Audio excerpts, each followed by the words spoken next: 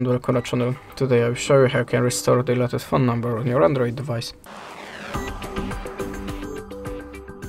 So sadly there is no other option than a backup in your phone, and if you doesn't set up a backup before, sometimes phone making it automatically, so you can try to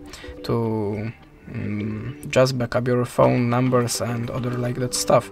So to do it, just go to the settings, go to the additional settings or the system, go to the backup reset and just check that you have any backups here.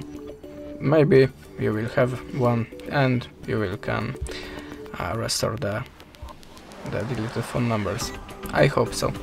So thanks for the watching, leave us a subscribe or a comment, and goodbye.